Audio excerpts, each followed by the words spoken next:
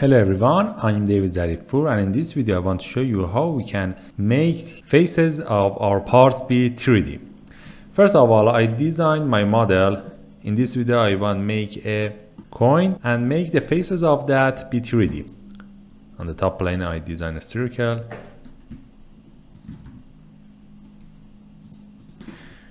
with 30mm diameter and extrude that 2mm. Here I want to make a face of this part be 3D like a coin. I need a picture of what I want to make it be 3D.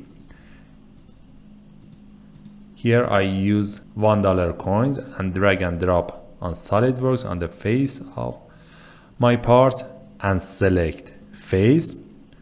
And after that, right click on the face. From appearance I select face to make the picture fit on my part. Drag picture to be exactly on the middle of my part. After that I make OK. From top commands I select mesh modeling, and after that here I have a command 3D texture. I select it. Body to texturize, I select my part, and here texture setting I select my picture, make it checked.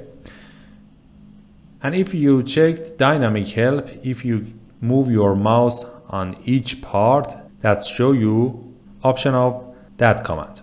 Here I change the texture refinement to 50%. Texture offset distance make 0.5mm, and maximum element size make it a bit smaller.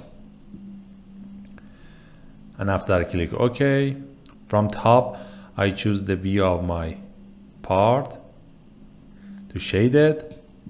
As you can see, make the picture 3D on my part's face. I hope this video was useful for you.